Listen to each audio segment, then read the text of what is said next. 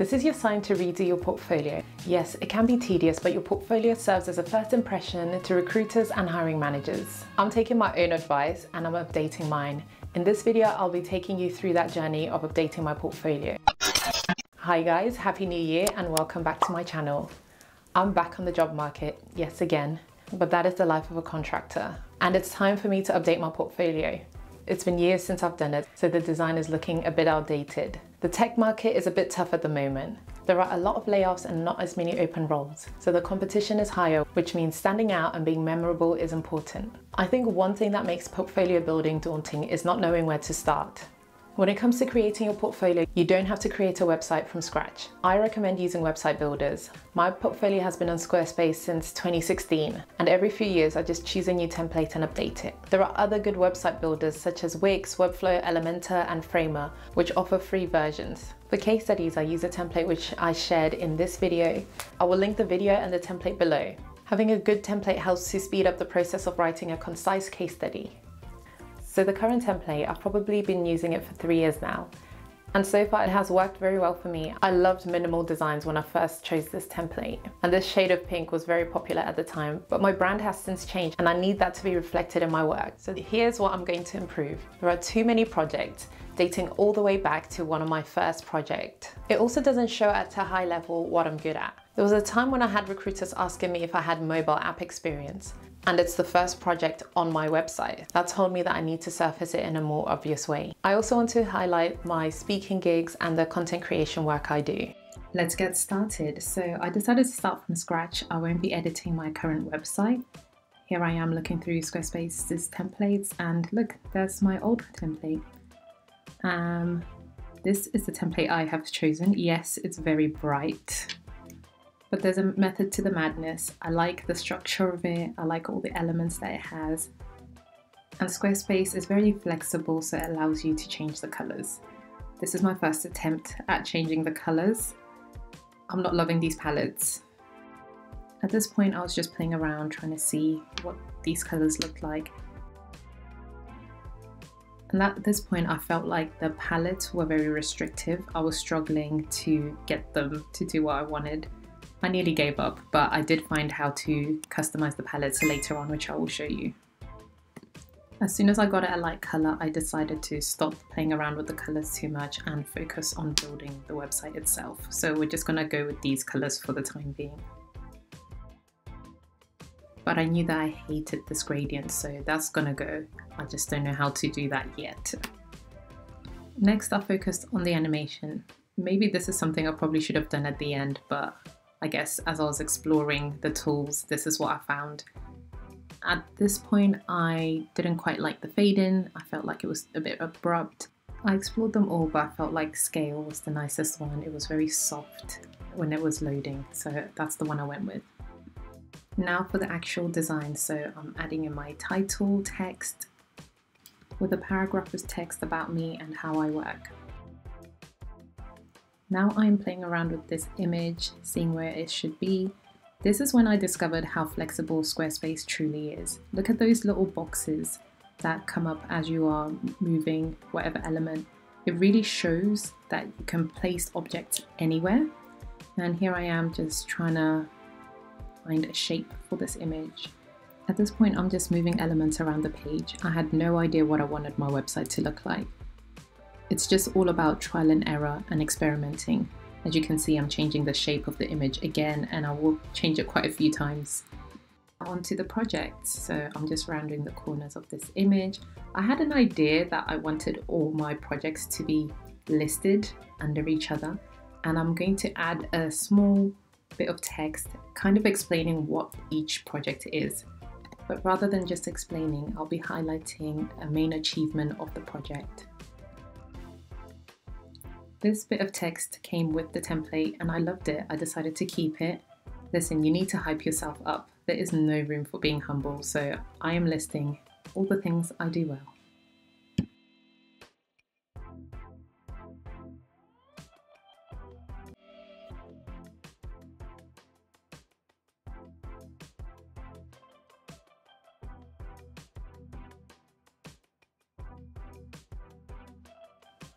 At this point, I decided that I want to try out having the projects next to each other rather than stacked on top of each other. It's all about experimenting.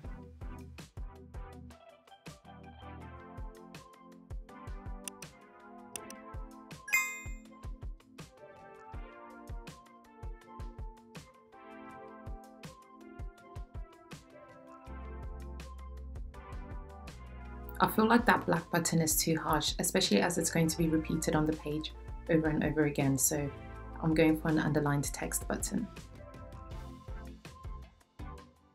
This is how my website is looking so far. Very messy because some sections have been repeated, but I will delete them once I've decided on which one I'm going for.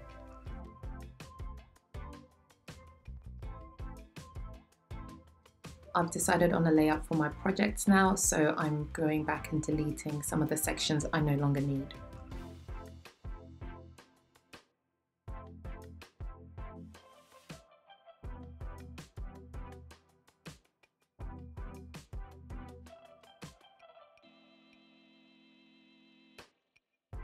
I'm going to replace that random image with a picture of myself, and I'm going to play around with the shapes. I want it to look fun.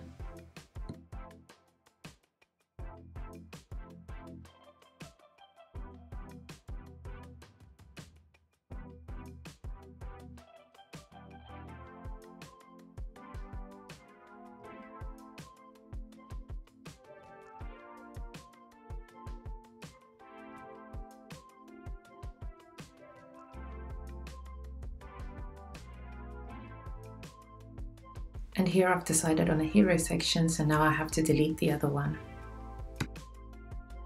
And in the right hand corner you can preview what your website will look like on mobile, which is great. Here I am fixing the spacing. Any changes that you make on mobile will not affect your layout on desktop.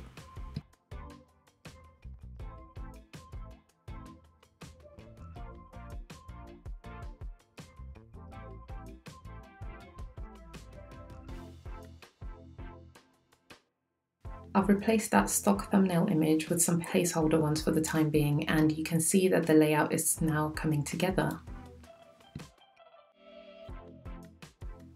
I like this animation at the bottom, and this is what I changed the text to let me help your business thrive, but I don't know, it's not working for me at the moment.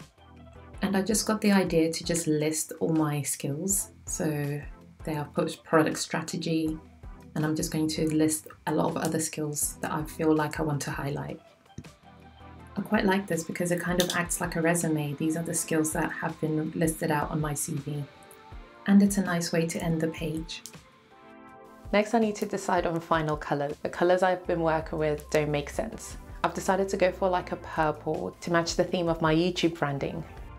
I was just playing around and experimenting, and I've finally figured out how to edit these colours customly. You can use hex codes, which helps you to find a specific colour that you want to use. So I go on Figma to figure out the colour palette that I want, and then I use the hex code and import it here.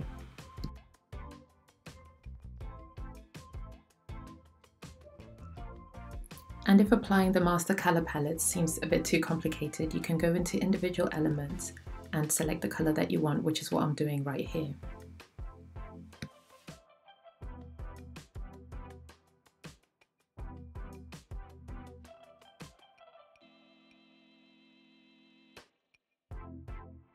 And now I've updated the thumbnails with a purple background, which matches the rest of the layout.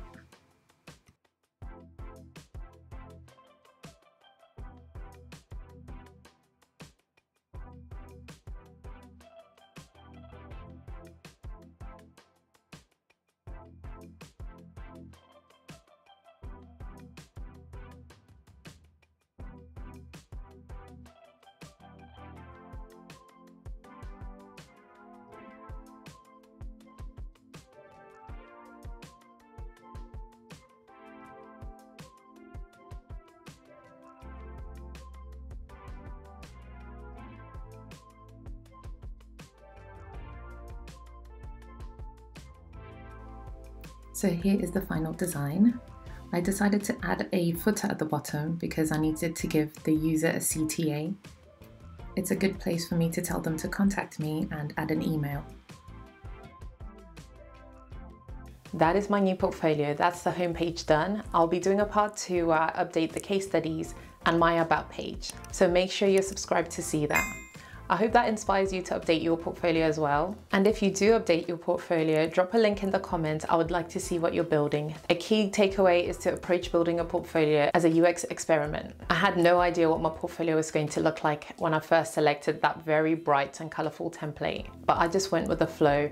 I hope you enjoyed this video. If you have, you can help me out by pressing the like button and subscribing to my channel. Let me know in the comments if you have any questions. Thank you so much for watching, and I will see you in my next video.